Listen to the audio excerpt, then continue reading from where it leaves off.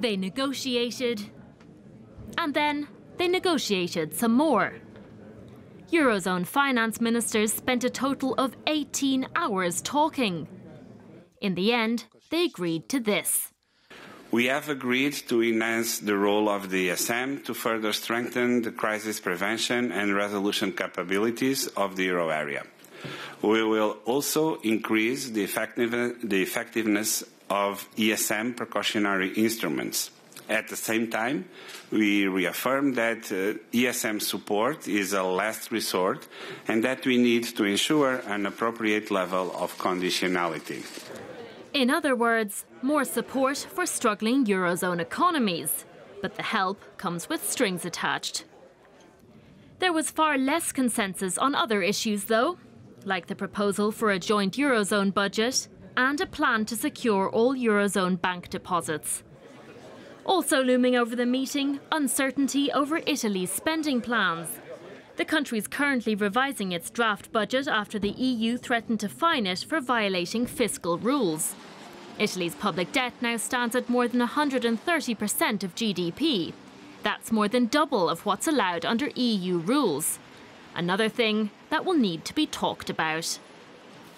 Let's go over to DW's Georg Matters, who's standing by in Brussels for us. Georg, hours and hours of negotiations there, but not really much of a result, wouldn't you say? Ben, I just followed the joint press conference of Bruno Le Maire, the French finance minister, and his German counterpart, Olaf Scholz.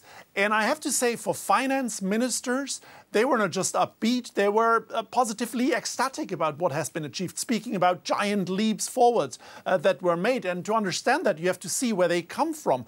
Many ideas were thought to be dead in the water, and now they are back on the table. Less ambitious, maybe, but take the European Stability Mechanism, for instance. It has new responsibilities. The firefighters, as both ministers explained it, have a better toolbox to fight a potential debt crisis. And from their perspective, it's positive news for the Eurozone.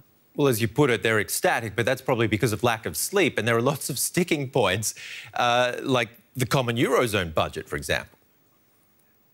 Right, I think we're looking at a scaled-down version of what Macron had in mind when he talked about a crisis-fighting budget. But what we have is a Eurozone budget that has been agreed, at least how it's to be constructed. What has not been agreed is how big that Eurozone budget will be. And the same goes for the digital tax. Many said something that is dead in the water. It's now back, and it will focus on advertising revenues. So it will hit big tech giants in the future, although ministers have agreed that they first want to see how international organizations would pick up that idea. But if that doesn't work in the OECD or the G20, it is the Eurozone that will push this forward.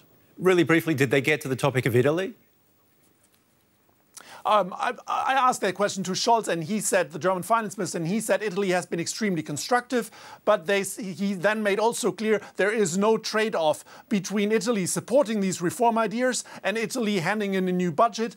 The position in Brussels is still clear. Italy has to hand in a revised budget. Otherwise, they are potentially facing penalties from Brussels. Georg Matters in Brussels. Thank you.